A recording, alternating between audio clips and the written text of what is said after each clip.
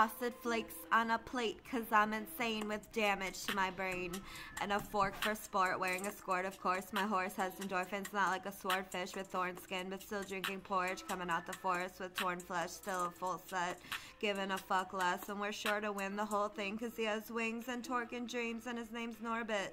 He bites carrots, though, and Jerald, and a feral bear, though, because sometimes his mare hoe likes to go bare with just a fro, and it makes him too embarrassed to go to the rare shows. Her hair grows for her shareholds, and she's been stared at and stolen more than I care to know.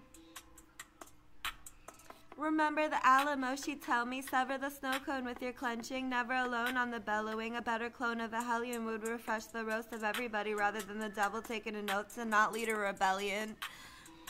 On horseback toward the worst track, as always forced into a trap toward another rep that might shorten the amount of laps I have to take to divorce Snowcap and her foreign ass.